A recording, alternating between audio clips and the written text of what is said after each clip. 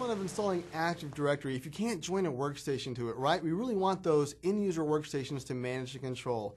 And very often I'll get that phone call, Mike, my workstation can't find the domain. I've just set up Active Directory. I want to add some clients to it, and it's not happening. So what can we do? Well, 9 times out of 10, there's a simple fix to the issue.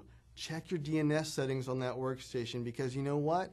Whatever internal test domain you've set up, widgets.com, domain.local, doesn't matter, but that workstation has to point to a DNS server that knows where that domain is. A common issue is your DHCP server isn't handing out the right DNS address to that workstation. This can be a couple of causes. Maybe you're using your home router and this is your test lab, and that DHCP server is handing out the IP address for your ISP's DNS server. Well, guess what? It has no idea what domain you've set up inside your internal network.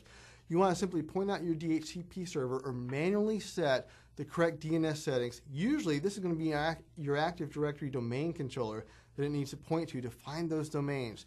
Once you point that workstation to the right DNS server that knows where your domain is, it can talk to the domain controller, join the domain, and you're good to go.